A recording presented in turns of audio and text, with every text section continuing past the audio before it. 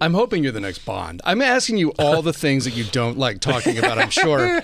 But yeah, especially that wig, Jesus. I found it interesting that you thought maybe you were too Greek, because you seem very quintessentially British and handsome to me. And I feel like that's the main thing. And you can do action. We've seen you do it before. So there you go. That's my go-to joke, Bondopolis, license to hummus.